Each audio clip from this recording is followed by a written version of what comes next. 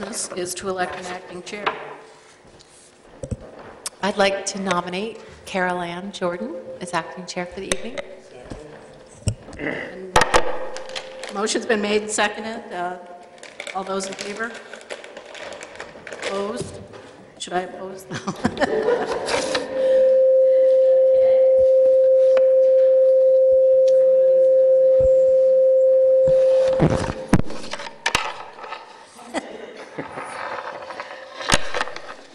First order of business, or second order of business, is the minutes of the previous meeting. Does anybody have any changes or questions? I don't have any specific changes, but, and I don't really know the right way to go about it. But in the comments, I have to get it. I just thought perhaps for the record, in case there is an appeal of the Inn by the Sea, on page number 4, at the top where Ray Nouveau was, his comments are summarized. I recall him saying that, he was worried that this building would set a precedent, and as the applicant were to go about tearing down and rebuilding other buildings on the site, that they would follow in the vein of this new building, which was out of character with the existing buildings. And it was a pretty lengthy comment. But I thought, to the extent that given what we've learned about the need to have standing and being an aggrieved party, I thought maybe adding some of those notations might indicate that he was indeed potentially aggrieved. What do you, Victoria, I see you shaking your head. I recall the comments, so I agree that I heard the same comments. You heard those same comments, yeah. Yes, but I don't know how to go about changing the minutes to include those. Right. Our person who does is over there being a technical support person. And I'm on record, so I can talk at least. If there is a section of the minutes that you would like to have expanded, I would look to our minute secretary and ask her if she thinks that she could listen to the tape again and expand that section and then bring back a revised set of minutes next month. Is that something you think, do you feel comfortable understanding what her concern was? That I did. What I said in the minutes is that he said it doesn't look like a cottage or the other cottages, but he expects they will probably change the other ones too. Okay, right. If you want more than that, I will go back to the tape and see if I can give you more than that. Right. That would be great, just only because of the potential sensitivity of it, of the grade barometer. I have no problem doing that. Thank you. Any other comments? So I guess we would want a motion to table these acceptance of these minutes to the next meeting. Would that be? Sounds like a good approach. Okay. Is there a motion? All right, I'd like to make a motion to table the acceptance of these minutes until the next scheduled planning board meeting. And I'll second that. All those in favor? Okay, everyone's in favor, no one opposed? All set. Powers Resource Protection Permit. Colin Powers and Owen, is that how you pronounce it? LLC are requesting a resource protection permit to fill 669 square feet of wetland to accommodate construction of a single-family home located at Sunrise Drive and Lighthouse Point Road. And they have asked that their application be tabled until the January meeting. Someone like to make a motion? Or does, I'd like to make a motion to table the request for the applicant to the January 17th meeting. second? Any discussion? All those in favor? Opposed? No one's opposed? All right. Moving on. Next item on the agenda is 517 Ocean House Road LLC, requesting site plan review and resource protection permit to construct an 80-seat restaurant and second 1,250 square foot retail building, including 2,738 square feet of wetland alteration to construct a sidewalk in the Business A District located at 517 Ocean House Road. The application will be reviewed for compliance. And the first order of business is a presentation by the applicant. Thank you, Madam Chairman. My name is Patrick Carroll. I'm with, can you turn this mic down a little bit, or? No? Okay. My name is Pat Carroll. I'm with Carroll Associates, and we're here representing Paul Woods and 517 Ocean House LLC on this application tonight. As you know, we met back in November at a workshop, or actually it was a preliminary hearing for completeness, and I think rather than just going through the whole project again tonight, I'd like to just touch on kind of the revisions and changes that have been made since then, and then talk a little bit about some of the staff and staff review comments that have come forward, and also talk a little bit about some of the comments from neighbors that have come forward. So with me tonight is Allie Welch, and Phil Kaplan is in the back. Phil is the architect on this, and when I'm done talking about the site, I'm going to turn it over to Phil, and he's brought some samples of siding for you. He's got some great kind of 3D modeling of the buildings, and I think you're going to find that this is a pretty exciting project and a pretty great thing for the town of Cape Elizabeth. First thing that we modified, and a lot of this is outlined in the letter dated, I think it's December 2nd, that went with the revised application. Currently there's an existing sewer line that runs right through, actually right now it's right through the middle of the parking lot here, that we have to relocate. And so we've been working with Bob Malley at Public Works, we've been working with the town attorney, and we've drafted language that is acceptable with some minor little tweaks, but I think we're there as far as acceptable language for a new easement that would run, be 20 feet wide, run back through here. It's this hatched area. It would run back. We would tie in the existing sewer line that comes out of the professional center, and then there's a stub that actually extends out and stops about right in here. The easement, actually, you can see this line here, but that easement actually continues on, and there's an existing easement on the abutting property here. The idea being that at some point in time, there may be the potential to tie in some of the residents out on Davis Point Road into the town sewer system. So that's one modification that has been fleshed out in a lot more detail than what was presented last time. Second item is that in the previous plan, we've been using the previous existing conditions plan that was developed. It was fairly old, and it was done for Rudy's and for when Joel kind of split off and developed this parcel in the rear here. We found that it wasn't really showing exactly what had been happening over the past few years on Rudy's property, and it didn't have enough information along Route 77 that we felt comfortable kind of grading and drainage. So we actually sent the surveyor out. They resurveyed this parcel. They resurveyed all of Route 77 from Davis Point Road over to Two Lights Road. And we now have a very good, accurate account of what's happening out there.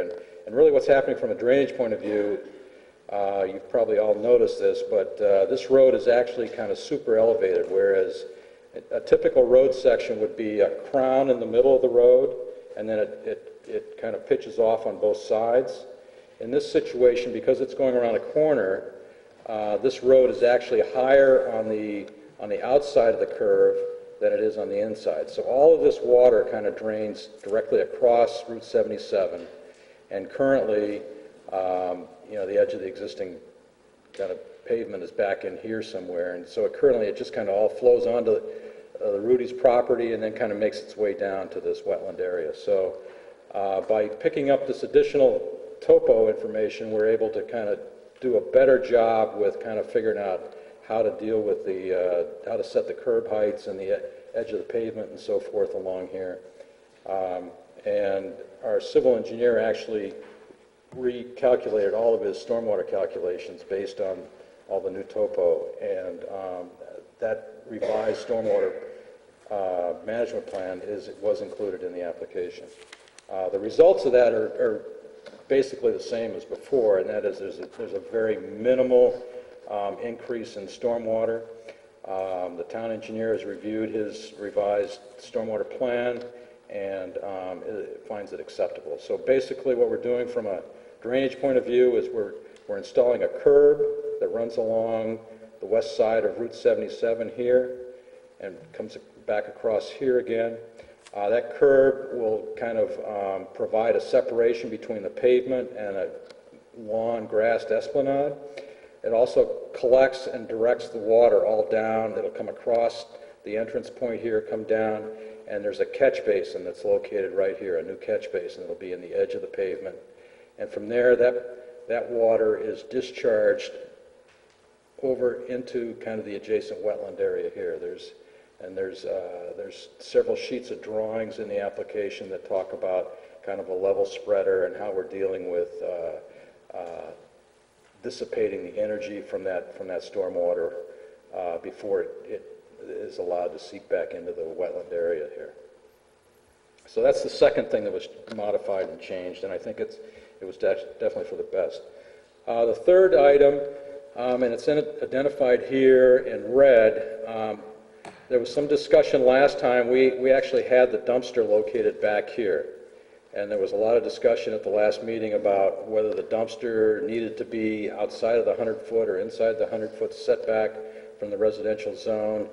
And so we took another look at it, and we've actually relocated that dumpster to this location here in the parking lot. So it's still a fairly reasonable walking distance between the back of the Rudy's restaurant here and where the dumpster is. It's pretty easily accessible by trucks.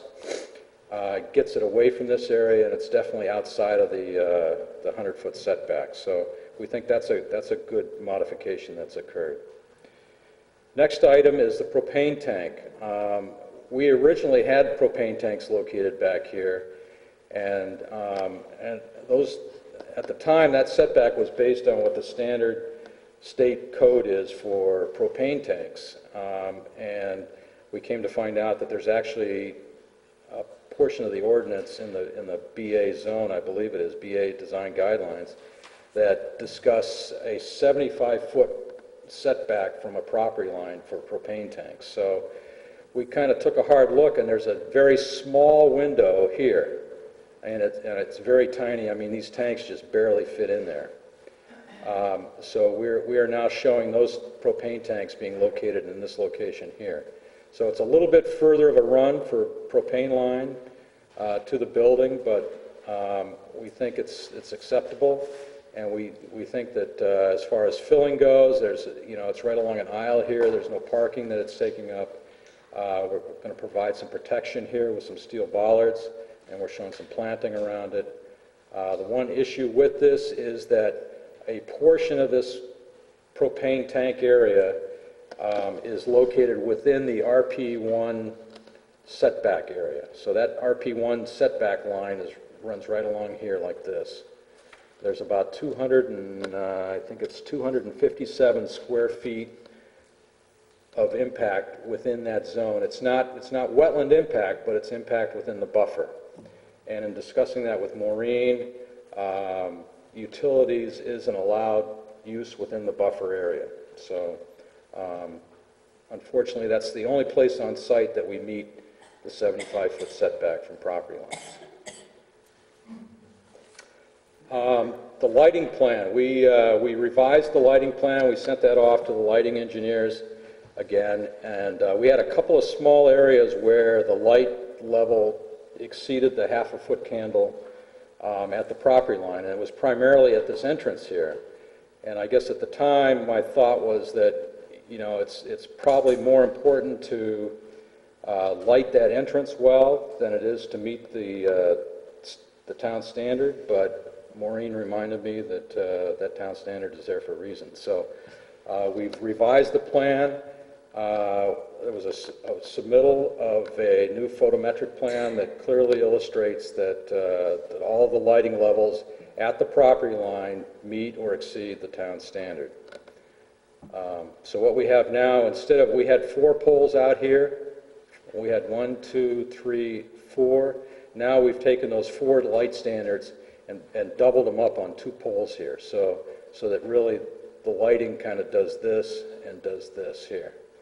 And we're able to meet those standards in actually a more cost-effective way. So we think that's okay. There was some discussion last time about buffering, and primarily buffering kind of on the Davis Point Road end of the site. And so we took another look at that. We've actually added several evergreen trees in this area. The trees we've selected are Serbian spruce, and the reason for that is 2. One is that the spruce trees maintain their branches down to the ground, not like a typical pine where over years the lower branches tend to kind of die off and you lose that screening effect. But with a spruce or a fir, those branches stay low and they fill in very tightly and form a dense screen. The other thing about a Serbian spruce, 2 other things. One is that they're very salt tolerant, so they're able to handle kind of any salt or sand or abuse kind of that would happen either from salt spray from the ocean or from salting on the roads by the town crews.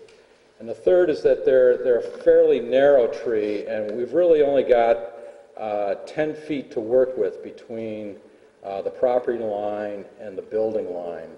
And so we can't really put a big evergreen in there like a Colorado blue spruce or balsam fir that's going to get to be, you know, 30 or 40 feet wide, because it's then going to be impacting both Davis Point Road and also impacting our building. So we thought that this narrower spruce tree would be an appropriate plant material for this area. And we think that in combination with some shrub planting here, and we're shrubbing up along the back of the property line here, you can see these are all plantings that were done as part of the adjacent development. So we're really reinforcing the planting that's already here. And I'd also like to point out that there's actually 3 existing shade trees on this side of Davis Point Road in the right-of-way, and there's actually 4 evergreen trees on this side and an 8-foot fence. So we think, we feel pretty strongly that given the existing fencing, the existing trees, and the new proposed vegetation in this area, that we've really done a pretty effective job of buffering this use. I'd also like to comment. There were some comments from the public about how this planting is perhaps less dense than it was in 2009 when we first came through with our approvals. And you have to remember that in 2009, this was a parking lot. And so we were trying to screen headlights, we were trying to screen the noise, and trying to screen kind of the dust and so forth, the activity that was occurring when this was a parking lot. Now we've removed all the parking from here, and all the parking is back here. So in effect, you've got this landscape barrier or buffer, but you've also got buildings here that buffer all of this activity. And so given the landscaping and the buildings and the existing buffering that's in place, we think we've done a pretty good job of mitigating any activity on this site. We also talked last time about a pedestrian easement.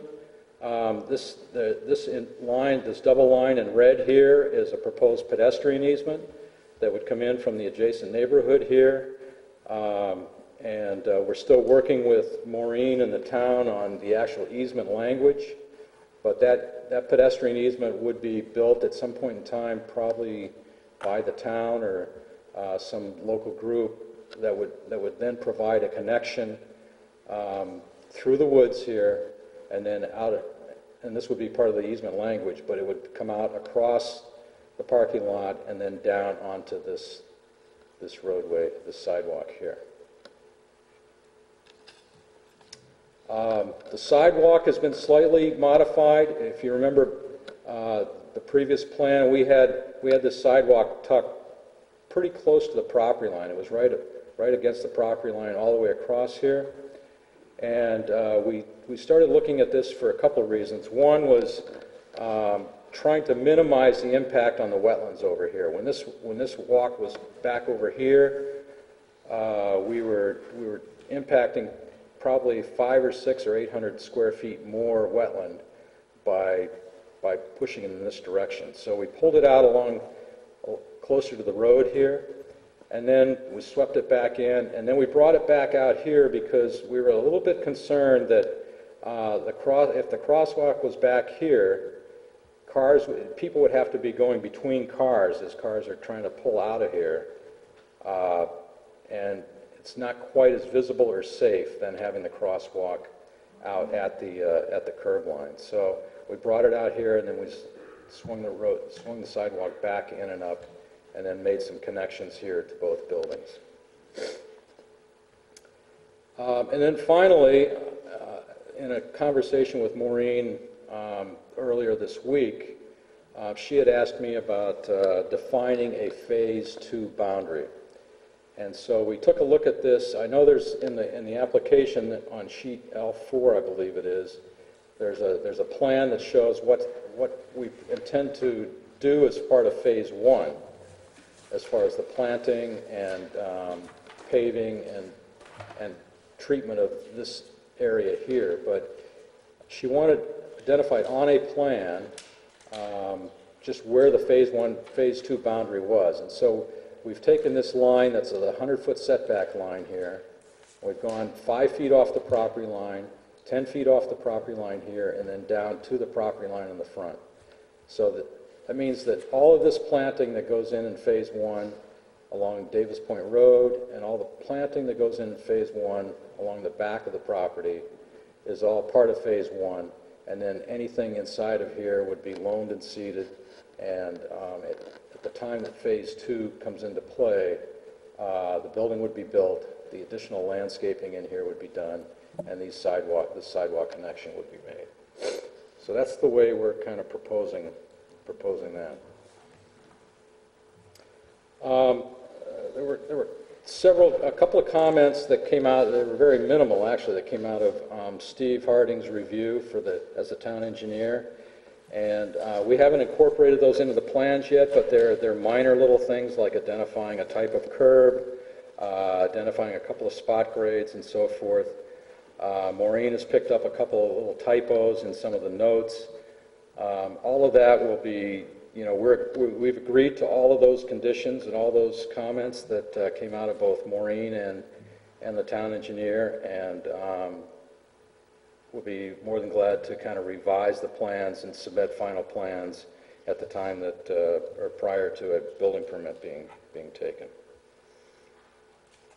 So lastly, I wanted to just discuss several of the comments that have come out of come forth from the neighbors, and a lot of which I've actually discussed already tonight, primarily buffering. But I just wanted to kind of lay the groundwork. I know they're going to have some more comments, and I just hopefully we can kind of keep the discussion moving in a forward manner. Again, buffering, I think, given the use that's now proposed here and the level of buffering that either exists or is proposed, that I feel pretty strongly that we've done a pretty good job of mitigating that. There were some discussions about parking, and I just want to kind of go through the parking numbers with you a little bit. We're proposing a total of 39 parking spaces. I think at the last meeting we had 40. We were made aware of a condition in the ordinance that says that you can't have more than 10 spaces in a row without having an island, and landscape island, and we couldn't make that work here without losing a space. So there's actually 39 parking spaces in here. There's a total of 31 spaces that are required for both the Rudy's Restaurant and for the Phase 2 retail. So we actually have an excess of 8 spaces on site. Now the intent is that, you know, everybody knows that the higher volume of traffic that the restaurant gets is usually in the evening. And, you know, the retail space is probably going to be closed in the evening, so those spaces ideally could be used or shared by the Rudy's Restaurant staff or customers. So I know at the last, you know, back in 2009 when we came through, I think there was a total of 40 spaces that was agreed to at that point in time. This is a new application, but clearly we're well in excess of what the code requires. The code requires a total of 31. We're at 39. We think that there's adequate parking on site. The parking will be paved. It'll be striped, and so there shouldn't be any confusion or loss due to kind of not knowing where parking spaces are. You know, access in and out is very clean and visible, and circulation through here really works very well. So we think that 39 spaces is actually more than adequate to meet the needs of the project. I want to talk a little bit about Phase 2. Phase 2, the rationale here, Phase 2 is what is this small building here. It's, I think, 1,350 square feet, or 1,240, I'm sorry. It will be a retail use. And I know there's been questions asked about what is it. Well, you know, we don't have a tenant, so we can't really say what it is, but we can say it's a retail use. And I think that's, you know, I think any retail center goes through that. And what the retail use is when we find a tenant may not be what it is 5 years from then when that lease is up and another business moves in. So retail is an acceptable use in this district. It's not a huge use. It's 1,200 square feet. You know, we're looking at, you know, potential tenants that might be something from, you know, a small little gift shop to perhaps a little garden shop, or I know Paul has thrown out maybe a yoga studio, or it's something that's kind of very kind of low impact on the neighborhood. Something, you know, the hours on this are not going to be evening hours. You know, part of the reason for phasing this is to avoid what happened on the building next door. Whereas Mr. Ingalls built this building, it sat vacant for more than a couple of years, and you know, it was not of much value to the town in that state. So until we have a tenant for this building, the idea is that we're going to go ahead and build this, Phase 1, and that when a tenant comes forward or when they lock in somebody, the second building will be built. And so it'll be built and it'll be occupied. And I think there's some real value in that, rather than constructing something that's just going to sit vacant. You know, I'd like to also remind the board that, you know, this is really, other than the building behind us and perhaps the police station, this is really the first new commercial building in town in a long, long time. And I think it's something that is really exciting for the town. And I know that Paul is very excited about this project. And, you know, we're really looking forward to making this into kind of a really great kind of center for this end of the Cape and their neighborhood. So, as far as the buildings go, I'm going to let Phil talk about that a little bit. I just want to talk about two other things. One was there was a comment that I can't remember who it was asked about condensers, and we haven't shown any condensers on here. We're not that far along in the design process for the building to understand what those condensers are going to be. But I can say that they will not be within the 100-foot setback. They'll likely be on the service side of the building over here. And we're looking at, this is it's a residential scale building, so any condenser that we have is going to be more or less residential scale. It's probably not going to be much different than the air conditioning units you've got sitting in your backyard. So, the new condenser units are all quiet. There will be kind of cowling and shielding and so forth to make sure that they're as quiet as possible. And it's just that at this point in time, we don't know where those condensers are going to be. But it's no different than a residential scale condenser. I'm not sure. And the last would be hours of operation. I know there's been some discussion, a lot of concern by the neighbors here on hours of operation. I think Maureen at the last meeting indicated that there is already a procedure in place for those to notify neighbors of, or anyone of those extra days that the restaurant would be staying open. And, I think the intent right now is that, when the building is up and operating, it's going to be at 10 o'clock closing time, and with those three extra days of staying open till 11. We did have some discussion today. I know there's a condition that Maureen has kind of passed around to folks about not increasing the time of operation until all the improvements are made. And I think we're in discussion with the code officer now about that, but I think at this point in time, I think if all goes according to plan, this project's going to go under construction this spring and be up and operating this summer, and we don't have to really worry about things. So I think with that, I'm going to turn it over to Phil, and he's going to kind of show you around the buildings a little bit, and then if there's some discussion, unless you want to talk, if you have some questions now, we can do that. Can I ask a Go ahead. question? Yeah, I have a question. So on phase 2, you're seeking approval for basically a category 3 Yes. occupancy. And when you did the parking calculation, that wouldn't change for any of the other categories, 2 or 1, the lower categories, not the higher categories? I haven't gone through that, but I know that, if there's a tenant that comes in that would change the use, I think we would still be required to meet the parking requirement anyway. If I could help with the question.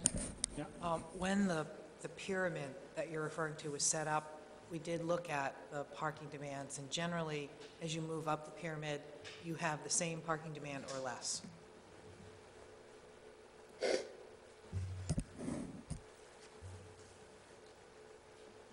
Okay.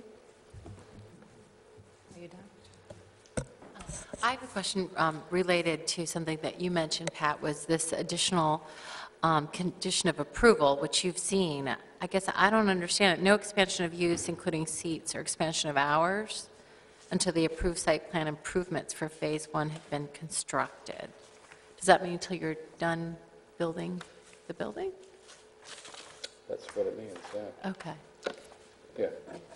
All right. So I think what that says is that, because if we get approval tonight for 80 seats, Paul can't go into the existing Rudy's and add a bunch of tables and chairs in there. Gotcha. Or he can't all of a sudden be open until 10 o'clock, or say he's going to be open until 11 on New Year's Eve, Oh. until all of these improvements are in place. Oh, so he's got a the current Rudy's has a posted hours of operation, and it's shorter than what Rudy's Yeah, is we're entitled trying- yeah, in the ordinance? Yeah, and this was actually news to me, too. Okay. So, but I think we're okay with that.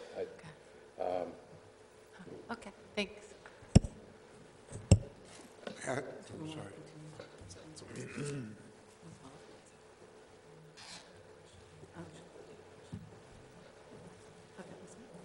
A quick question, it was in one of the letters on the buffering again. On the north side of the restaurant, Last month when you were in, you showed 5 plants under a window on the... Oh, here. Yeah, and in the letter, just, they have been removed from this plan. If you could maybe answer why they have been removed. Well, we just, we took another look at kind of what the planting here really wanted to do, and, the planting here really wanted to kind of emphasize this entranceway. Over here wanted to emphasize kind of the retail center. We kind of felt like this is a really nice building elevation here, and we weren't really trying to do foundation planting around the entire building. There's a really nice window here. I think that window, as you're coming down Route 77, is a nice beacon. And Phil will show you in the photos or in the slides of the building here that this is really nice.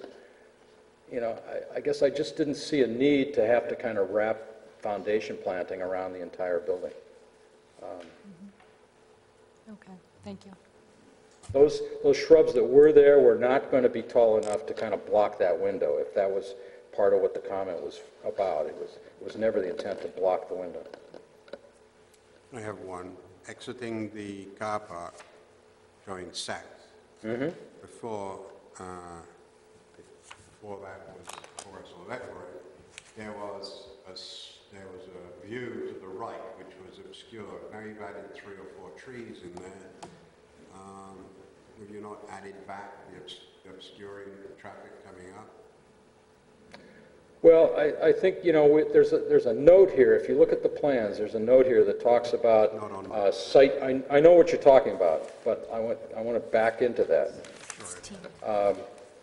There's a note here that talks about site distances in this direction and the need to do some pruning and so forth to verify that, in fact, we have those site distances. So I think any planting that we do out here is going to be part of that verification, that we're going to make sure that these trees that are planted here are not going to be blocking views from cars looking in this direction. Yeah, because it seems to me that you have to come out a little further now to see because of the angle of the foot traffic. So you might have to do that calculation again. Mr. Steinberg, when we wrote the description of how to measure site distance, we were concerned that it would sometimes require the cutting down of large, mature, deciduous trees. When a lot of those trees, you just can kind of sit in your car and go like this, and you can see around them. So the description in the ordinance says that that a single trunk of a tree can be eliminated from the calculation of the view shed. So if you just got that one tree and you're just doing this. You got 3. Okay. Yeah, but they're spread over how many feet? They're probably 35 or 40 feet apart. Yeah, so they're spread over about 100 feet. All right. Well, maybe the geometry works. But I think, there is verification that's going to occur prior to occupancy that we have proper site distances. So that'll all be taken into account. I have a question. I have a question regarding the sewer easement. Mm-hmm. And you've drawn where the new easement's going to be, and it comes up and abuts with the existing easement. Yes. Are there going to be 2 easements, the existing easement and a new one, or are they going to be Nope. combined in some way? No, the existing easement will be removed. Okay. The new easement comes across, and there's a portion of an existing easement that already occurs on the abutting property. That still remains in place. We're not touching any of that. Okay. So all we're doing is tying in on our side, but that'll all be new easement that comes through here, and the old easement will be kind of released. Okay, thank you. Adam, could you just clarify, what was the last comment regarding, I wasn't quite sure I understood that, regarding occupying the building before? Was that something you said you were in negotiations with the code enforcement officer? I didn't quite understand what that We're trying to understand kind of and this came out today, according to Maureen, and I've been trying to discuss this with Bruce, the existing Rudy's is a grandfathered restaurant. Mm-hmm. And because it's grandfathered, it has the hours that it had when it was grandfathered, or the hours that it has to kind of adhere to. Okay. That's what Maureen has indicated. Now, my interpretation, I went through this with Maureen today, was that it says in the ordinance that a restaurant can stay open till 10 o'clock. So I guess, I wasn't really understanding kind of the grandfathered part of this, but, Okay, and there was nothing mentioned, did you mention something, maybe I misunderstood or I wasn't listening, regarding the site work and the buffering and all? I mean, that's all going to be in place before this project opens, correct? yes. Yeah, and there'll be a performance guarantee that's put in place that requires that all that be done and before any of that money is released.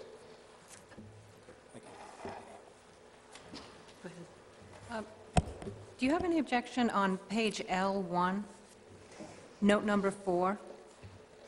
Would you object if that was changed, some of the language there, to read, "The proposed use of the Phase 1 project is a restaurant for a total maximum seating of 80"? To strike some of the language that's there in those notes right there? No, I think we talked about that last time, Yeah. and we didn't pick it up. Maureen picked that up on that. That's when I mentioned that there were a couple of typos in here. So no problem with changing that? And how about the proposed use of the Phase 2 project is a village retail shop? So we can change that wording on the Phase 1 and then add the Phase 2?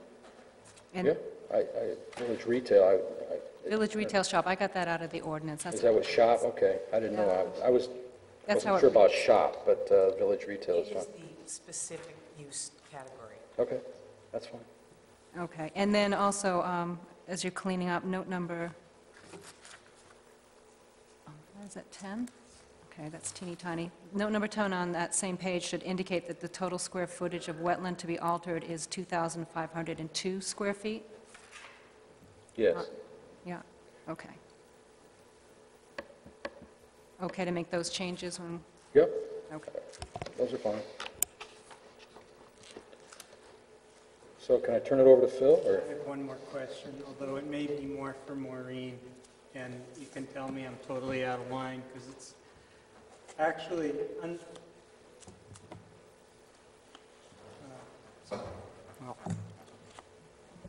the property line between the north side of Davis Point Lane and the residential Right here. district. Yes. According to the zoning ordinance under 1981, that should be a fairly major buffer zone. So, and, I mean, all that's there now is the fence and those trees. And I'm concerned because it just seems like this little zone of buffering on this, on the applicant's property is trying to do what really a big, wide buffer should do. So I guess my question is, why isn't there a big buffer there? That's what the planning board approved. That Davis Point Lane is a road. It's been there for quite some time.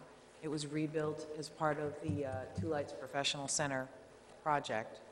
And that's, and by the way, that is a private road that's owned by Two Lights Professional Center and others. So the current applicant before you has no legal rights that I'm aware of in the Davis Point Lane right-of-way. So they would have to obtain permission to put any plantings in there. But that project was reviewed, and I believe one of the reasons they didn't put as much landscaping in there is because the applicant installed fencing on the north side to address the butters' concerns. So I think the idea was this would be more like a boulevard with street trees lining it because the people on the north side obtained fencing.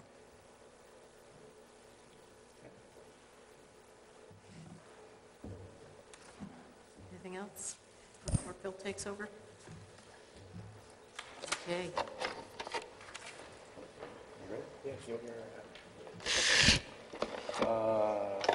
Should I leave it in there? Or? Let's do this. Let's take your information and throw it up there. Good.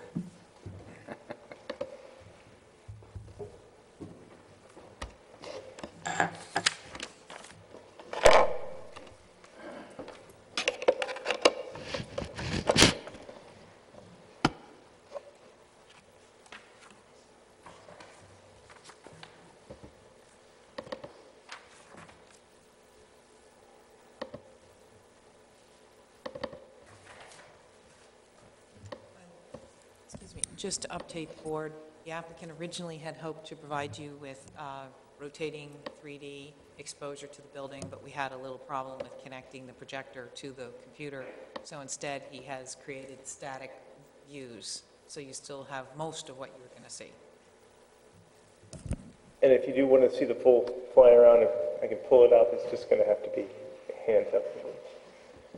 But hopefully the images that I've created will be sufficient. Okay.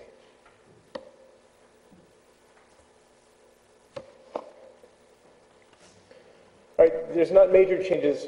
Excuse me, Phil, could you introduce yourself for the record? Sorry, Phil Kaplan, Kaplan Thompson Architects.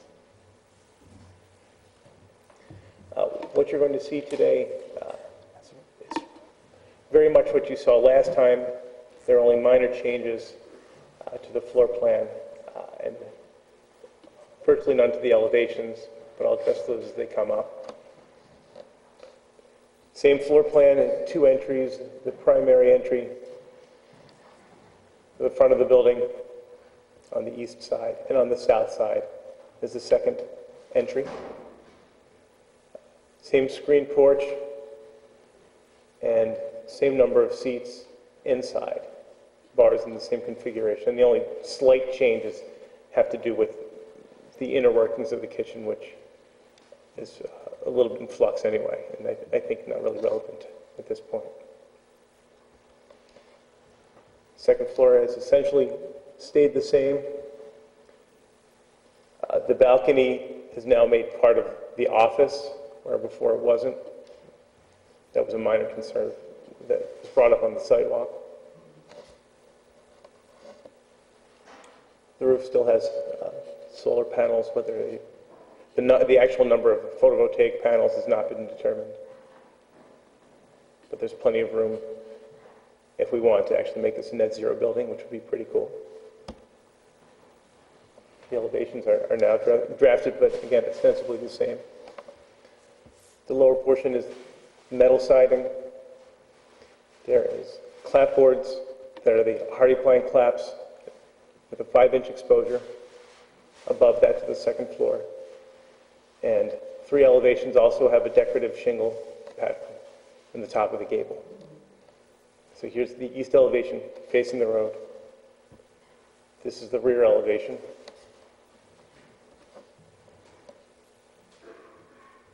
Here we see the screen porch elevation to the south. There's the solar panels. And this was a little unclear last time, so we provided 2 different elevations that would show what the north elevation of the building would look like in phase 1 and what it would look like in phase 2. So maybe now it's a little bit more sense why we're putting a little bit more energy and fenestration on this edge and the east edge of the north side.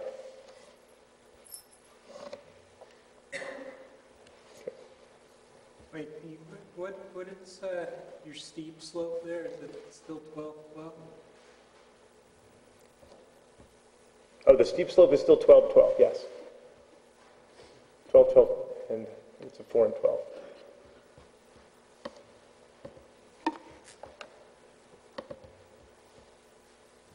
Okay, let's move pets out of the way.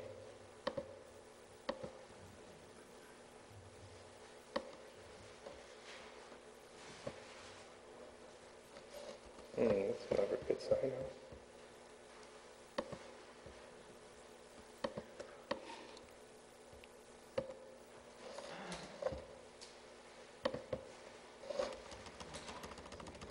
Okay, hang on. Okay. We're just going to walk you through these manually one by one here. So here's essentially a view from the northeast, which you'll actually never see unless you can float. But it gives you a sense of the overview of the building.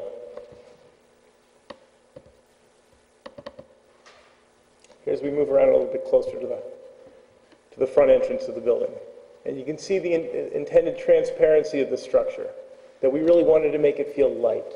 We wanted it to feel active. And the scale is very different toward the south end. This is where we're going to see the most foot traffic. So even though there's a 2-story gable, We wanted to bring this down to about 11 feet at the edge of that eave.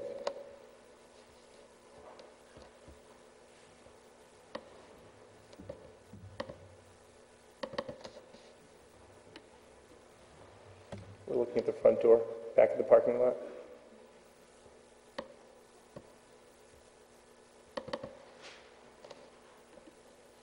Here we're stepping back a little bit, and you can see the south side, and you can see the primary entrance. Is this color scheme accurate? What I would say is that it's the intent, that it will be very close to this. We haven't picked a specific color, but I can discuss general palettes, and I've got some samples.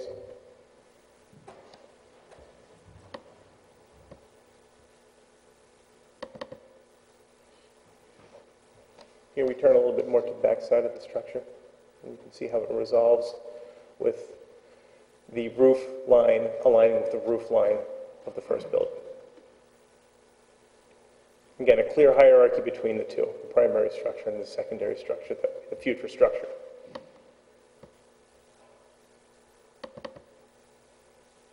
Here's a close-up. This is where you're going to be waiting for your name to be called. Pick up your pizza to go. And the intent is to have some exposed structure, both inside and out.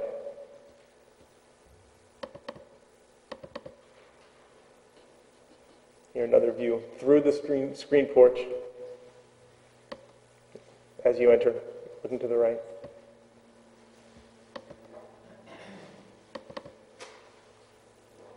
It's a quick peek inside.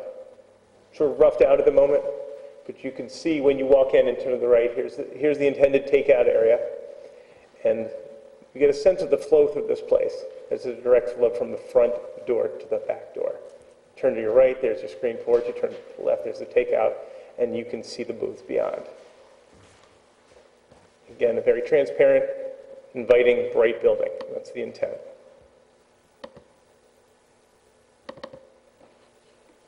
So have a peek at the booths.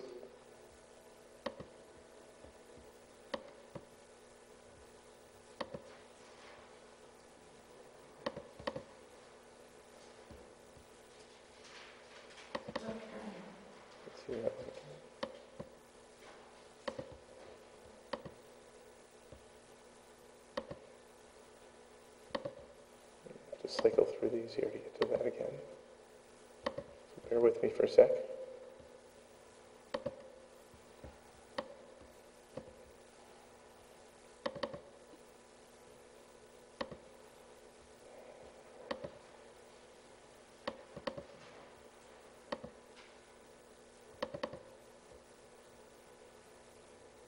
There's a view from the screen porch out into the parking area.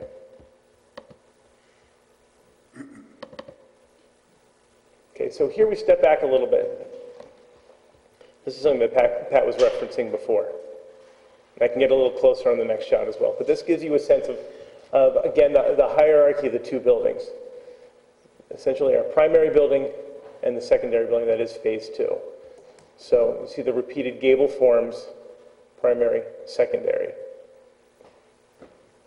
This is the feature that we had discussed before, the balcony that's actually on the north side. And The site doesn't reflect the updates to the site plan, right? it does, to some extent. Now, I have to say that the planting is not exact, and we don't have the curving road on here, as Pat has revised, so I would actually take those with a bit of a grain of salt.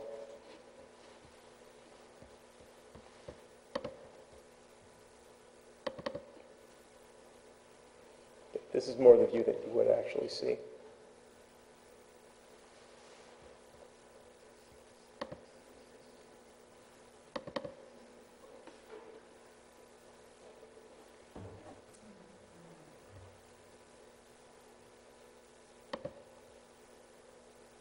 That's kind of a nice shot because you see the generous esplanade that Pat's created.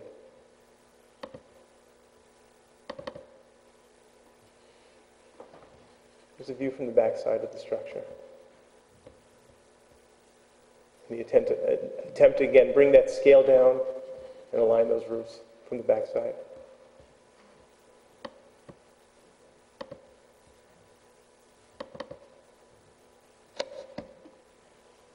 And again, the front entry.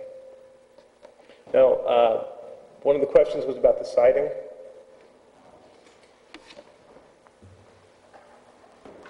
So I brought samples of the Hardy panel, but I honestly don't think anyone's that interested, and I think everyone's seen that before. The questions had to do with the lower siding, and what we were proposing for the metal siding. So I brought a couple samples. When you ask for a sample, they don't let you choose the color. So this is not the color that we are proposing. We haven't picked out a color. But again, the palette that's shown is the intent. And there are samples that we have gotten that do show the colors. Now, I'll be happy to pass this around. What it is, it's an aluminum siding. The intent is that it's going to be placed vertically. There are several different gauges. This is a .032. It also comes in a .04 and a .05. In my opinion, this is plenty tough for the use that we're going to be needing. It's not a high traffic area. It's not a car wash. It's not going to be people really beating up against it. But we do want a tough material for what it is. It has a high recycled content, between 80 and 85%, and it's 100% recyclable. It's much tougher than any wood product than we would be able to put at that level. One of the other concerns was that, and this comes from the ordinances, is essentially there's a concern that this is a cheap product. So I want to put an end to that. This is a high-end product, and it should not be considered a cheap product. There are concealed fasteners. It's tougher, again, than wood. It's durable. It's got a Kynar finish, which is a baked-on finish that you see very often in high-end windows. So it's guaranteed not to fade for, I think the number is about 30 years. It's pretty tremendous stuff. And for that, you pay a premium.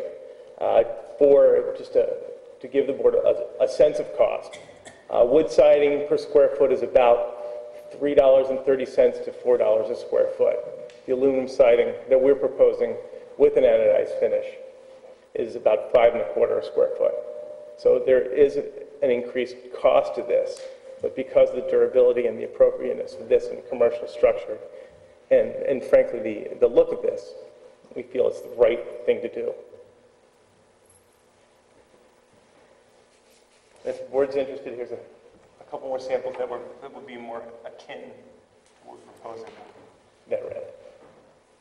For color? Yes. Yes. Color, as I understand it, is not specifically part of the discussion.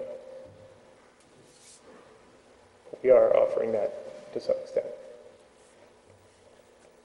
Can I answer any specific questions about the architecture of the building? I have a question. Can you go to a front view that shows both buildings? Yes.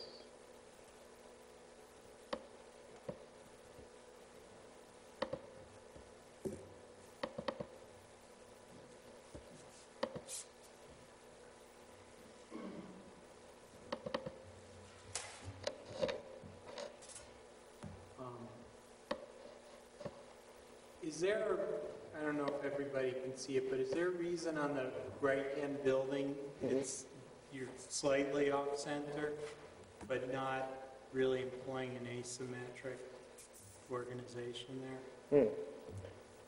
Interesting question. Good one. Very perceptive. I actually wondered if anyone was going to pick up on it. Of course, you being an architect did. Well, it's very minor, the reason why we did that. And it's really just to cut the distance from walking from the parking lot. It's really that simple. And it was enough off-center that it felt like it was okay. If it was slightly off-center, then I think it would look weird. So it's more of a 1/3, 2/3 sort of game that we're playing.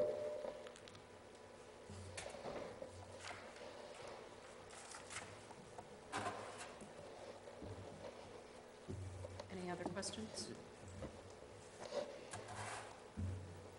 Thank you. Okay, thank you. Great. On to the public hearing portion of our evening. Before we open the public hearing, I just want to ask that anyone who wishes to speak, could you please come to the podium, state your name and your address, and for all who would like to speak, would ask that you create a line at the podium so that there isn't a lot of downtime waiting for people to shuffle back and forth. And there is a maximum limit of 3 minutes for comments. So with that, I'll open the public hearing, and anyone wishing to speak, please come forward and state your name.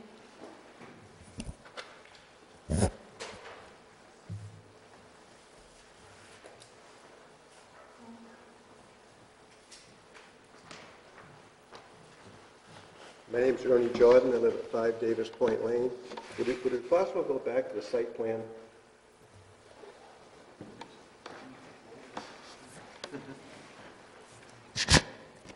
Yeah, it's right up there.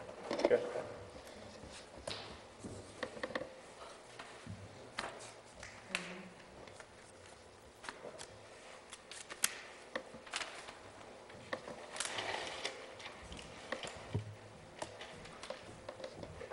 Okay, thank you.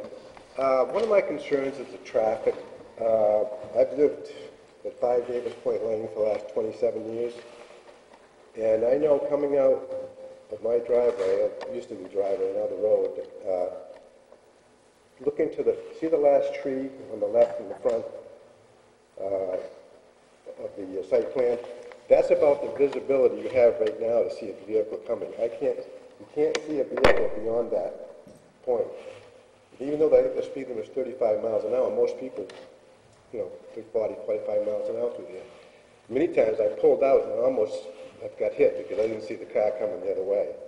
And with those trees there, it's even going to make it worse, I think. I think that's something that you should take into consideration. I know they look nice, but the visibility is going to be reduced. The other concern I had was the closing at 11 o'clock. I know the good table is open to 10, I believe. And at night, you can hear them closing up. It's noisy. And people, if the closing time's at 11, people aren't going to be out there until 11:30. I just think it's going to be noisy for the neighbors. Right now, Rudy's is 9. It's not too bad, but I think 11 is stretching it. Now, the proposed retail building, you said that it's going to be probably closing at 5.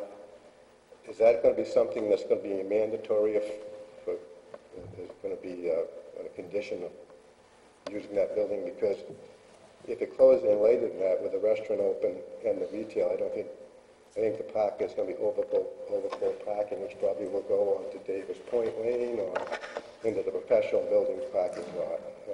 I think that's is a concern. And finally, the easement, was that a condition of the site being approved? The easement to the pond? It wasn't? Are we talking about sewer easement or? Easement to the Great Pond. No, it's not, it's never been discussed as a condition of approval. Okay. Because I know Golden. The applicant has been requested, and they could have declined it, and they'd still be before the board. Okay. It's a voluntary thing on the applicant's part. Yeah. I know that, because I know people walk over my property as it is going down there, and I'm afraid it'll make it even worse. So, thank you.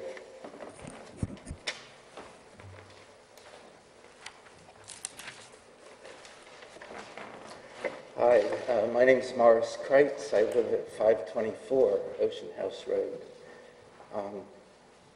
I do have concerns about the planting buffer and about the parking that I've gone into some detail about in my letter to you, so I'm not going to talk about that this evening. I'd like to talk about something a little more general. I think that what's happening here with the Rudy's site indicates that the BA zoning that was recently adopted by the town is really not appropriate for this area, for the Ocean House Road business zone. Already, the former Rudy site has been split in half, and that quite large professional building has been constructed. Now we're looking at having 2 more buildings constructed. So on a plot that used to hold a small convenience store, we're now looking at 3 substantial buildings. We're looking at parking for 60 cars. And even this isn't going to be the end of it. The land to the west of the professional building, which is off the top of the site plan, that's up on the wall here, is also in the BA zone. So we can anticipate, since this seems to be becoming a hotbed of activity in town, that there may be businesses back there as well, leading to even more traffic and even more congestion, even more noise in our neighborhood. More specifically, I understand that the BA zone is in place, and I'm whistling in the wind here, but I just needed to say that. More specifically, the Phase 2 building here, the retail zone, the retail building, Pat Carroll has said that, he's pointed out that this is the first new retail space being proposed for the town in quite a while, and he's quite excited about it. I'd be more excited about it if it were happening in the town center, where I would expect to find retail in town.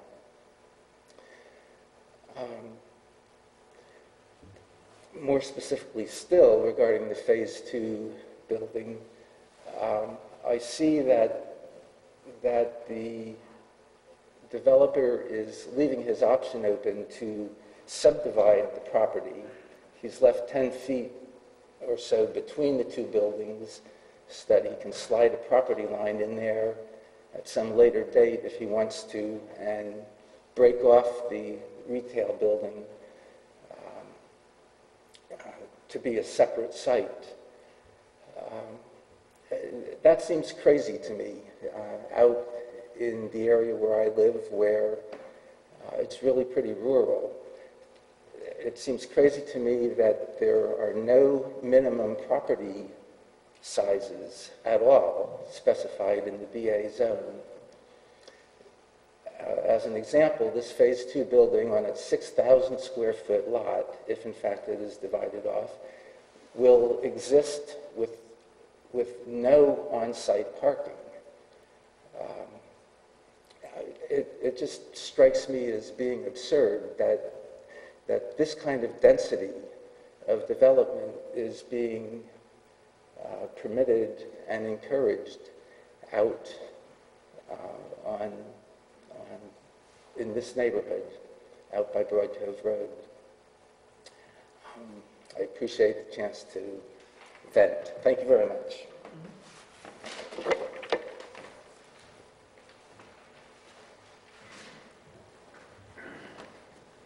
I'm Joseph Foley, 511 Ocean House Road. I live behind the fence. I didn't realize the fence was going to be a topic of discussion tonight, but I'll give you a little history. The fence on the front part of our property was constructed and paid exclusively by myself and Gail Schmader. It had nothing to do with the Two Lights Professional Center. The plantings that Mr. Shalit mentioned, those pertained to that prior development. 3 sections of fence in the backyard were part of that prior development. That's it. The rest of the fence was for ourselves, for our privacy, because we felt that the prior buffering was totally inadequate. And So we're here tonight to talk about this development and the buffering, particularly along Davis Point Lane, that separates us from these proposed two new buildings. The prior site plan back in 2009, 2010 had substantially more buffering, and we would like to see that put in place for this particular plan. What Mr. Carroll has proposed, in our opinion, is not adequate, and we would like to see additional buffering put in there. And when the prior plan was approved, 2009, 2010, there was a 100-foot setback area between the building at that time and any parking and the residential property line, and all the buffering was to help provide sound and lighting, and I see no reason why to change it at this time. I think it should be even more so as the building's closer to us, and the Phase 2 building is going to be right on top of us. I would also like to talk about the condenser. I find it hard to believe that they don't know where they're going to put it, but I'm very concerned about where it's going to be and whether or not it's going to have some sort of shielding on it. I'd also like to talk about hours of operation, and it's my understanding currently Rudy's can only stay open to 9 o'clock. Prior operators of Rudy's seem to have a problem with telling time. And so we can say this about the new operator, that they appear to be closing at 9 as they're required to. Once a new building is constructed and everything for the restaurant is outside of the 100-foot setback, then they can stay open till 10 o'clock. With 3 nights a year, they can stay open to 11. There is no notification in place that I'm aware of that would notify any of the neighbors when these 3 nights are going to be. So just to make sure that everybody understands when they are, and we don't have any unnecessary calls to the police or the code enforcement officer, I would encourage you to put in place a notification system that all neighbors within 500 feet should be notified at least 7 days in advance of when these 3 nights are going to be. As far as Phase 2 is concerned, I'm just going to echo some of the concerns that the previous speaker spoke about, that this is a large building on a very small piece of land that overwhelms, and it's not compatible with the neighborhood and not compatible to what the VA zoning regulations are put in place for. I'm concerned about parking on Davis Point Lane, parking in front of our house, parking behind our house, parking on Route 77. I'm concerned about noise that will come from it. I'm concerned about the hours of operation. And I truly believe that putting any building within 100 feet of the residential property line violates what the spirit and the intent of that 100-foot setback was put in place for. So I would encourage you to table and postpone any decision about Phase 2, and let's just concentrate on the Rudy's buildings, because I think we all can agree what's there now is not something that we like to look at and enjoy, and we really would like to see a new building as long as it's compatible with the neighborhood. Thank you.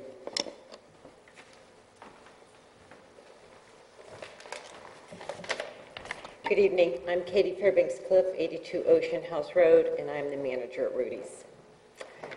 I need my glasses. I'm here tonight to encourage you to pass the new Rudy's design. It is a vast improvement over the old Rudy's. As much as we love the old Rudy's, she has not aged gracefully. The new design provides a beautiful setup for the area. The landscaping and parking layout is a huge improvement over the current conditions. I also believe a huge amount of effort has gone into the accommodations of all the neighbors and their concerns. Equally important, it gives me and my 11 fellow employees a job. All of us worked under the former tenant, and we all now work under Paul. When he bought Rudy's, he could have closed it down, but he didn't. He could have closed it down while waiting for all of this approval, but he didn't. He painted it, he cleaned it up, he kept us all employed. He did it because he understood what we told him about it. It is part of this community. On a Friday night, you'll have a group of teenagers eating a pizza before going to a game. They'll be sitting next to the lovely Mayberries and Mrs. Leon, who just celebrated her 88th birthday with us last Saturday. The middle school football team has a pizza party before their banquet. We sit amongst the local firefighter, farmers, doctors, lawyers. We all are there. We are a part of this community. We will all be there when the new Rudy's opens. We, the people, are we, the employees, the people who are regulars, we make up Rudy's. We will be hiring high school kids, we'll be hiring college kids, and moms like me who have kids in college. All of this for this beautiful building, I think simply is just best for the Cape. Thank you.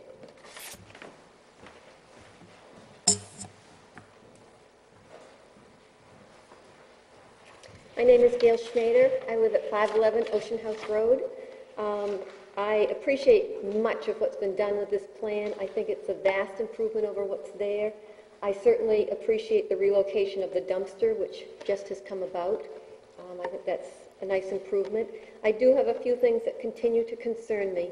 The first one has been mentioned by a number of people, and that is the buffering along Davis Point Lane. I think it's still very limited. I think it's a very large building that's being placed almost adjacent to a residential neighborhood with relatively limited buffering. It's only a 10-foot wide sector there. There are 5 Serbian pine trees slated to go in there, and I believe there's also one dogwood up towards Route 77. The Serbian pines, as noted, are tall, slender trees. Upon some research, they also are noted as slow-growing trees. So in order for that to provide some buffering that would be dense or provide a solid buffering, it will take many, many years for that to fill in. I would ask you to please require substantial, year-round, fast-growing, dense foliage. I really think there's improvement that can be made in that section. The other item under buffering that concerns me is the buffering that was slated under the north side of the building, under the restaurant window there. I understand why it has been decided not to do it now. I don't agree with it. Maybe when phase 2 is built, there will be some visual break there, but until phase 2 is built, it's a very stark facade that faces our neighborhood, and I really think that putting those low bushes along the foundation there would do much to make it a more pleasant facade for us to look at. Another concern remains the siding. I see the siding that was passed around. I don't agree that that's compatible with what is in the neighborhood. I don't see any other building close by whatsoever that has that kind of siding. My understanding is that this building needs to be compatible with the buildings around it. Color isn't noted. We did bring that up, I understand it was discussed at the site walk. I am disappointed that a color hasn't been chosen at this point. Hopefully it will be compatible with the neighborhood. I also remain concerned about the overflow parking. It's lovely to see so many parking spots, especially well marked and tarred or paved. I am concerned about the trucks, the pickup trucks that come in with trailers. Where will they be parking? I'm concerned that they might be forced out onto the street and possibly along Davis Point Lane. The bike lane in this area is a highly used bike lane. Any parking in the bike lane I totally believe will be a safety concern for the high use in this area. We see it at all times of the day and night. People biking, walking, running, baby carriages. To force cars out onto the street, I think is a very, very unsafe situation. I understand it can't happen in the BA zone, so does that push it out into the residential areas? I know that in other plans there was overflow parking arrangements made with St. Bartholomew's Church. I haven't heard any more about that for this particular project here. The last thing I'd like to comment on is Phase 2. I really totally believe that it is too much in too little space. I do not believe that it encompasses the intent of what the BA zone was meant to be. It's not the downtown business zone. It's a small BA zone abutting residential neighborhoods. Thank you, and thanks for giving us a chance to speak.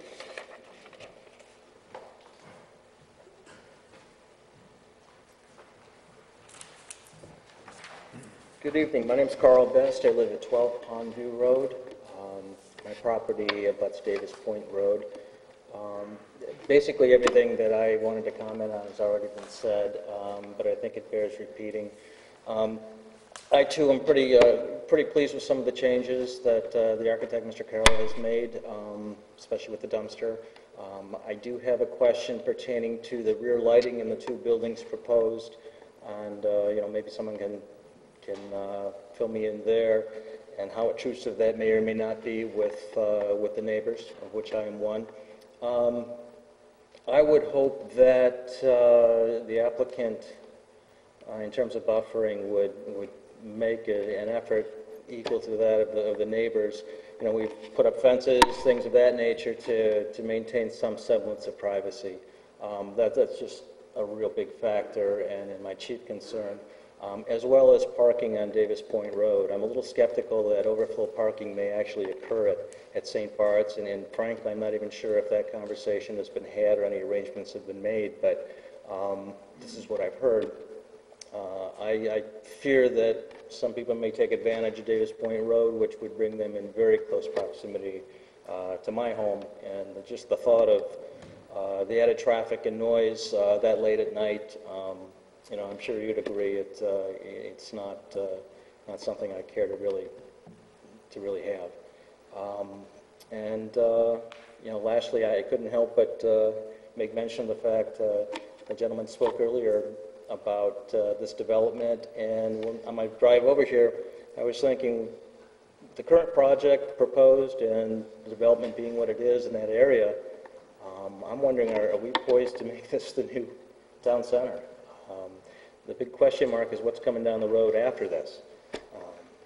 I hope we'll plan appropriately. Thanks.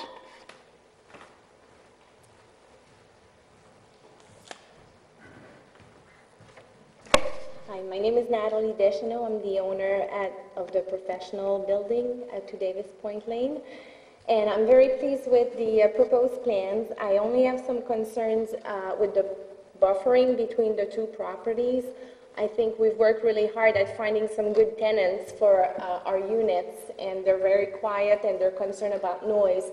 And with the entrance the way it's proposed to be, I think a lot of the noise in the evening will be in that corner, and I wish there could be a little more buffering around there so those units upstairs won't have to hear that noise in the evening, because it does get a little noisy when people exit the restaurant right now. So if the way it's proposed to be, if there were a little more buffering there, I think it would be great.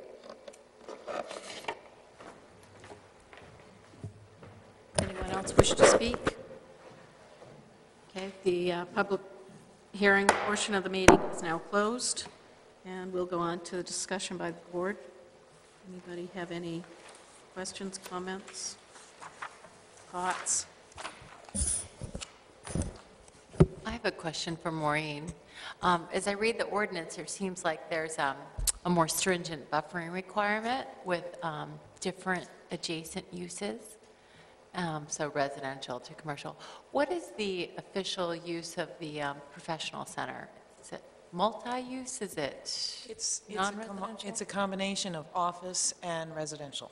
And so how would that fit in? Well, office and residential are both permitted uses in the BA district. Right. And restaurant is a permitted use in the BA district. Okay. So I guess I would the ordinance suggest- talks about buffering of adjacent uses where there is a transition from one type of use to another. Right. Would this be one I would type of suggest use that to another? office and restaurant are extremely similar uses. So you don't think it's, okay. That was my question. I guess I have one, it's technical, I guess. In Phase 2, the segment of that land, could it be split off from the other one? In other words, become two different owners? And would the buffering between those two buildings be sufficient? Well, the only time you get to look at buffering is when a review is triggered. So if site plan or subdivision review is triggered, then you get to look at buffering. And in the application that I'm seeing before you, I think there is a potential for Phase 2 to be divided off as a separate lot. And I'm not convinced that the code officer would consider that enough of a trigger to call it an amendment to the site plan and send it back to the planning board, which is why I had suggested that, at a minimum, that I think you've got a potential condition of approval for me that talks about, mostly it's about the two areas are very codependent right now. Right. And I believe that it would be possible to break off a separate lot for Phase 2 from Phase 1, as long as you preserved their codependency in deed restrictions. Okay. So, for example, this condition says that if you were to create a separate lot for Phase 2, there would need to be easements that allow Phase 2 to use the parking on the old Lot 1. There would be easements that would be required to share the utilities, the sewer line that goes from one lot to the next lot. And there would be probably, I'm guessing there might be some other easements. There would be an easement for vehicular access, because you would rather, because I know you're a great supporter of access management, that you wouldn't want to see a new driveway so close to Davis Point Road going from the new Phase 2 lot to Ocean House Road. You would want that to be maintained as the only access coming off of the Phase 1 lot. And then there are, and I'm going to look at Pat for this, but I do remember seeing two water supply lines and then a third single fire line going in between the two buildings, which made me think potentially the fire line was going to be shared by both buildings, and that would be another occasion where some kind of utility easement sharing between the two would need to happen. So just to clarify, if it were subdivided, it would be subject to site plan review, and then the... No, that's not what I said. Is I have no confidence that if they were to create another lot, that the code enforcement officer would consider that enough of a change that it triggered an amendment to the previously approved site plan. So that's why I'm suggesting that, at a minimum, if there was any division, I think that a requirement that certain easements be exchanged between the two lots to preserve these other elements that are part of your site plan should occur. It'd be built in beforehand. Right. Built in beforehand, right. Any other? It's going to be tough to word. Actually, I have drafted you a condition 3.1, if you wanted to use that or start with that as a base.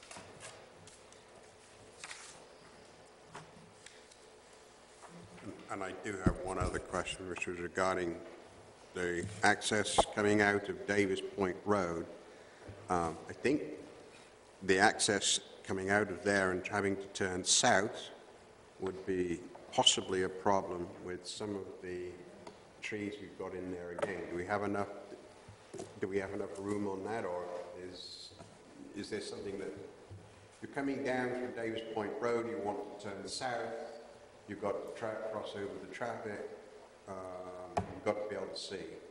When Davis Point Road was approved as an access point for the Two Lights Professional Center, the site distance in both directions was approved by the planning board. Right. Now, I suppose you could ask the applicant as a condition of approval to verify that the proposed street trees aren't going to compromise that site distance.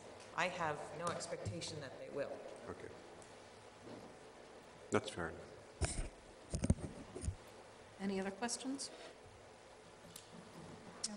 Yes. Can I actually respond to some of the comments that were heard, more than questions? Because I've read it in a couple of letters, and then it was brought up again.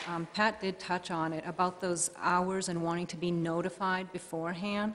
I just wanted to point out that there's actually a section in the ordinance, to be real specific, 19-6-5 DJ2, and it says, An establishment may remain open to customers as late as 11 p.m. for up to 3 evenings per calendar year if the owner provides at least 7 days prior notice to the code enforcement officer of the date of the late-night event. So it's in there. So you will have a point person. There is somebody that's going to have that 7-day prior notification, and somebody who will be tracking that it has to occur no more than 3 times. So I just wanted to point that out. How will we notify? Well, it's an enforcement issue with the code enforcement officer.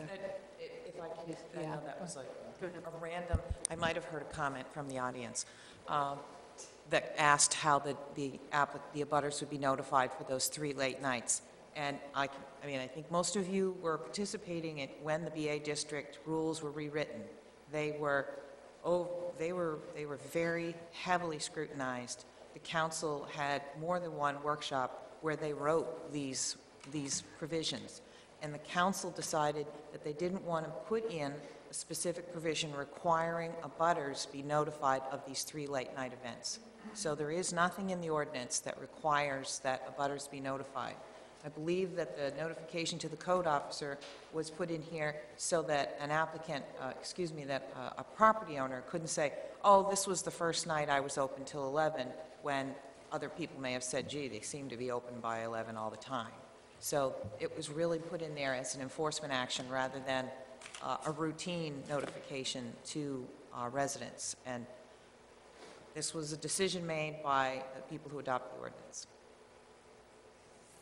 And there was also the concern about the parking in Davis Point Lane or any parking on the bike path or on the professional building. As you know, you can't park in the bike lane. You can't, if they don't want you to park on Davis Point, if that owner doesn't want, I mean, these go back to enforcement issues.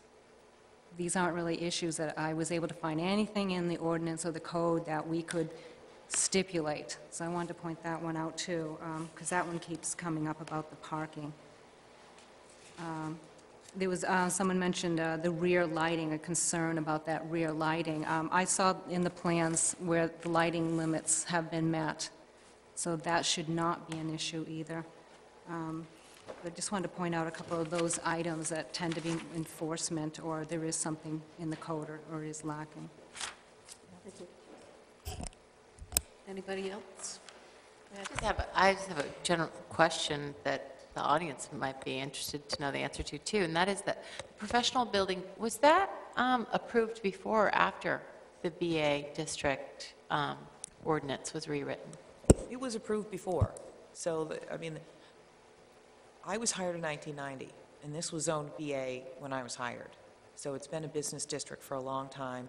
The separation of the 2 lots with the old Rudy's was done under the old regulations. The approval of the 2 Lights Professional Center was done under the old regulations. Thanks.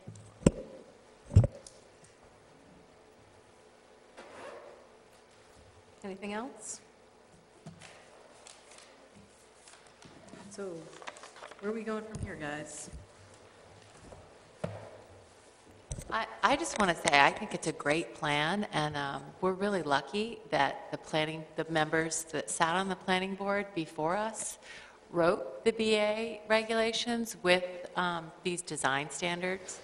We recently approved something that didn't have design standards, and I think the plan suffered as a result. And I think the applicant has gone above and beyond their duty in terms of where they placed the building in the parking lot. In my estimation, it would make a lot more sense to put the parking lot closer to the residences.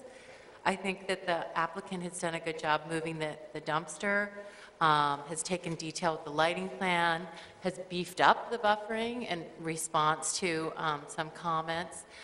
And the fact that they're potentially going to provide a pedestrian easement to connect the abutting neighborhood to the Great Pond area is really magnificent. And it's not only is it an improvement to what is there now, but they've really gone beyond what the ordinance asks them to do.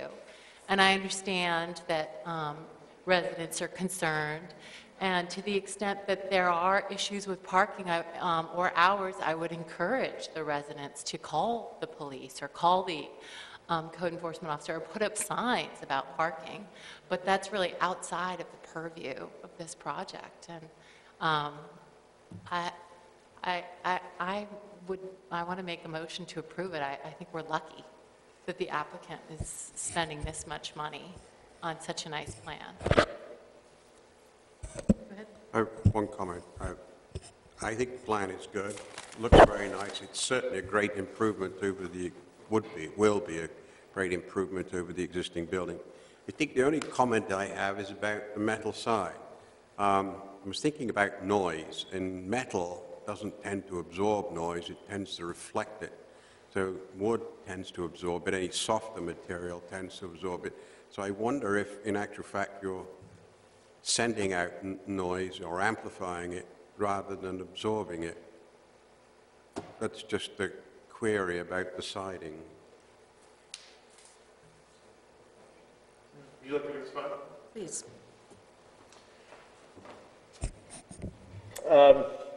Well, I guess it's sort of an abstract answer that I'm going to give. I can't specifically give you the sound transmission coefficient of the siding. I will tell you that a couple things happen when you have a corrugated siding, that it actually diffuses the noise because of the shape of the siding, as opposed to a solid piece of metal. It changes the sound, but it's going to reflect it, correct? I mean, it changes the frequency, or models the frequencies, but in actual fact, that's still reflecting.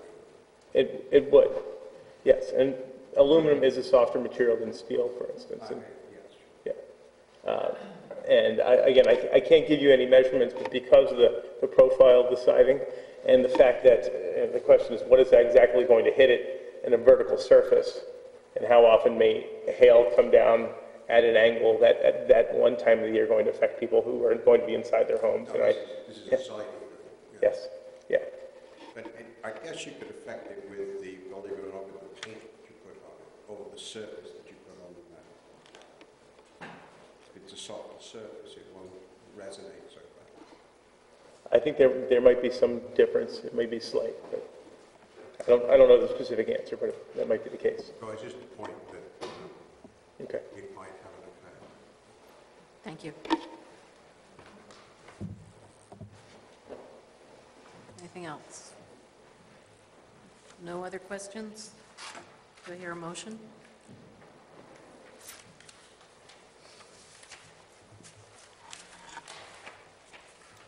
Well, I would first of all like to say that I would like to see the proposals that we received a note from this morning. I don't think I have it in front of me. You have it? Ah, thank you. Oh, there you go. I've got two of them now. The potential additions of some conditions of approval. Do you want me to read them out, or would you accept what's on the paper? No, we'll read them out when we include them. All right, We'll include them with the motion when it's made in its entirety. So, Joe, you're going to do the motion? Motion for the board to consider finding of fact 517 Ocean House LLC is requesting site plan review and a resource protection permit to construct an 80-seat restaurant in the second 1,250 square foot retail building, including 2,738 square feet of wetland alteration to construct a sidewalk in the Business A district located at 517 Ocean House Road, which requires review under Section 19.9 Site Plan Regulations and Section 19.8.3 Resource Protection Permit Regulations. The town engineers identified revisions needed to the plans. The applicant will be relocating an existing sewer line and will also need to relocate the corresponding sewer easement. The application substantially complies with Section 19.9 Site Plan Regulations. Therefore, be it ordered that based on the plans and materials submitted and the facts presented, the application of 517 Ocean House LLC for site plan review and a resource protection permit to construct a DEC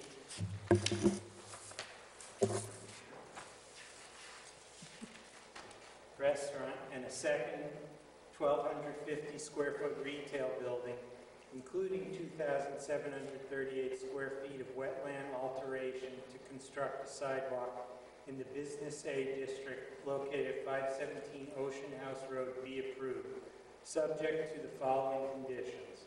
1, that the plans be revised to address the comments of the town engineer in his letter dated December 13, 2011. 2, that the applicant provide a letter from the Portland Water District confirming an adequate supply of water for the proposed project. 3, that the applicant provide a sewer easement in a form acceptable to the town attorney and all acceptable to the town manager. And 4, that there be no issuance of a building permit nor alteration of the site until the plans have been revised per the above conditions and submitted to the town planner for review. And a performance guarantee has been provided in accordance with section 19-9-4B3. All right, and then we're adding all of these? Yes. All right. Additional conditions of approval. 3.1, that if a second lot is created for any portion of Phase 2, the lot division include the exchange of easements from Lot 1 to the new Lot 2 to accommodate parking and vehicle access for Lot 2 on Lot 1, and reciprocal utility easements, including but not limited to sewer easements and possibly water supply easements. 3.2, that the site plan be amended to show a boundary for Phase 2 located on the setback lines for the west and north side of the lot, the property boundary for the east side of the lot, and an appropriate boundary between the two proposed buildings on the south side of Phase 2. 3.3, that a note be added to the plans that there be no expansion of use, including added seats, until the approved site plan improvements for Phase 1 have been constructed. I think we missed Or a line. expansion of hours. I think you missed a line, or expansion of hours. Yep. We covered that. Sorry, I missed that line. Or expansion of hours until the approved site plan improvements for Phase 1 have been constructed. Do I hear a comment? Comment? Go ahead. I would like to add 2 more. That note number 4 on page L-1 read, the proposed use of the Phase 1 project is a restaurant for a total maximum seating of 80. The proposed use of the Phase 2 project is a village retail shop. Another amendment that says the note on number 10, note number 10, same page, be changed to indicate that the total square footage of the wetland to be altered is actually 2,502 square feet. And that would also mean that the numbers we're using here in the finding of facts, we should all be saying that the second Phase 2 building is actually 1,240 feet, and that the retail building would include 2,502 square feet of wetland alterations. So that would meet the finding of facts and also in the motion. Those numbers need to be changed. So do we approve second motion and then amend it? Well, I think what you want to do is, there needs to be a second to the motion. Well, first of all, I think you're making recommendations to change a motion that hasn't been seconded yet. So the proposer of the motion could accept those as friendly amendments. Okay, I'll accept them. Okay. So now you have a one motion, and that now needs a second. I second. Thank you. Now we can talk about more.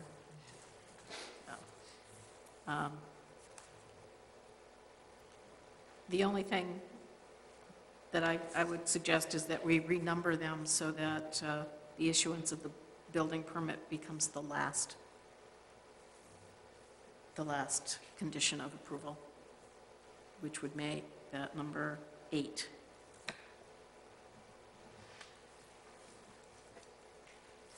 And the only reason I say that is because it says, it refers to the above conditions, per the above conditions. So I want to make sure all conditions precede this. 5, 6, 7, 3, 3, 6, 7. So you would need a second on that. Yes, so, would anyone? I'll second that. Thank you. And then the We haven't proposer, voted on, then the proposer of the original motion and the seconder of the original motion have to be willing to accept that as a friendly amendment. Yes. you have to accept it, Joe. Yes. So, all right, so that's all. Is that all clear as mud there? Okay. We got a good tape. All right. Any other discussion? Any comments? All those in favor? Opposed? 0 opposed. 6 in favor. Thank you very much. All right, I need my agenda back. Where is it? All right. Oh, thank you. Anyone want to make another motion? Make a motion to adjourn? I'll second that. I don't know. Am I allowed to do that? No. All those in favor? Nice job, Carolyn. We have a motion. I'm sorry.